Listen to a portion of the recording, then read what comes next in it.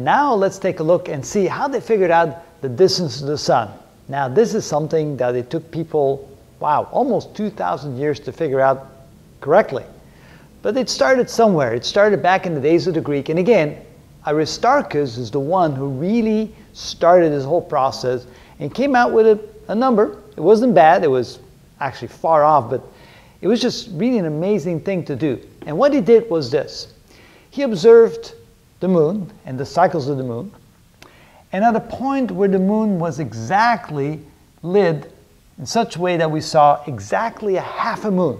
So when you look at from the Earth to the moon, and the sun is right here at right angles between the moon, the Earth, and the sun like this, the moon will be exactly half lit as seen from the Earth. And then he figured that the angle made from the sun to the Earth would enable him to figure out the distance to the sun.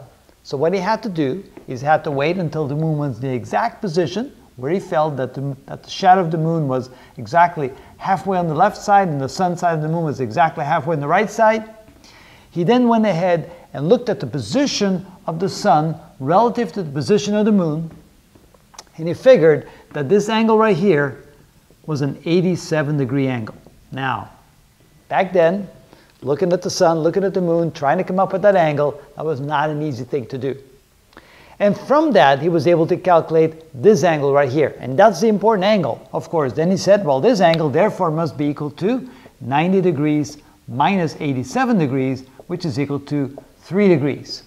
And then he realized from geometry, because back then they did not yet know trigonometry, so they didn't know what the sine and the cosine and the tangents were, but they had the similar understanding using trigonometry and using triangles and angles, and they figured out that the ratio of the distance from the Earth to the moon divided by the distance from the moon to the sun, which is what he was after, had to be equal to the ratio of that angle right here, the 3-degree angle, divided by the number of degrees in a radian. So he said that must be equal to about 3 divided by 57.3, which is about equal to 1 over 20. Now these are of course rough estimates. So what he concluded based upon that was that the distance from the moon to the sun was about 20 times the distance from the moon to the Earth. Now of course we know today that's not the case. Today we know that it's about 400 times, about 20 times as much. But the ability to measure these angles was very difficult. The ability to measure this angle right here was in that time a very difficult task to accomplish.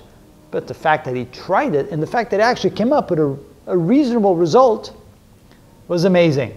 Now, of course, we had already figured out the distance from the Earth to the moon based on the ratio of the shadow, the cone of the shadow, knowing the diameter of the cone at the end and the length of the cone. The same kind of thing where you went ahead and you put a little coin in front of you, blocking out the moon like that, and you measure the distance, you measure the angle right there, and they realized that if you take this little triangle here, that the length of this triangle would be 108 times the diameter, or the width of the triangle at the end like that. And of course, they figured out the same ratio would be true for the moon, like that the diameter of the moon relative to the distance of the moon was also a 108 to 1 ratio.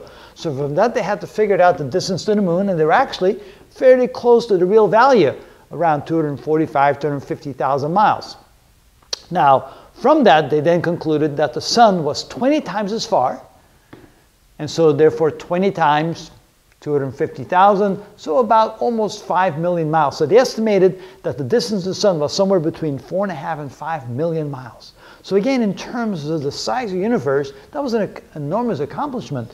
They knew that the Earth was about 8,000 miles across. They knew that the moon was somewhere between 2,000 and 3,000 miles across. They knew it was about 250,000 miles to the moon. And now they figured it was about 4 or 5 million miles to the moon. An amazing, I mean to the sun, not to the moon, but to the sun. An amazing accomplishment. Later on, of course, they would come up with better and better methods to figure out the distance to the sun, and they improved upon that. For the next almost 2,000 years, no one improved upon this method, and no one is able to figure out the distance to the sun any better than Aristarchus did.